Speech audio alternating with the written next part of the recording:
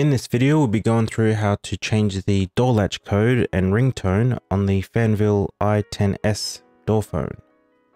Enter the door phone's IP address on the address bar above, and I'm assuming you'll have the admin credentials for the unit.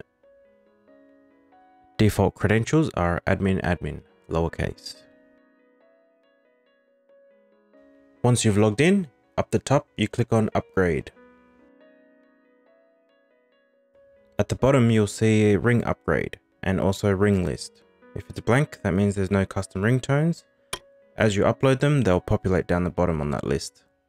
Something to take note of when creating your audio file: if the file name is more than 35 characters, the unit won't play it, it'll just be blank or silence.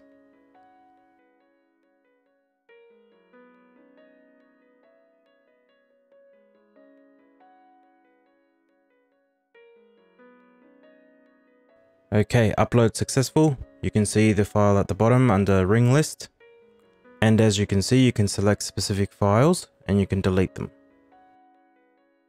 Now we'll head over to security settings on the left menu. Click on output settings. As you can see, the door latch trigger, I've made it just digit 5. Otherwise people would have to enter 1, 2, 3, 4. So just above on the triggered by DTMF ringtone drop down, select the audio file you just loaded. Scroll down and apply.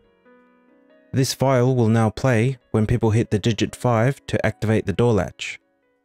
Remember, if the audio file does not play, it could be because your file name is too long. So keep the file name under 35 characters. Hope this video helped you out. Please like, share and subscribe. Take care.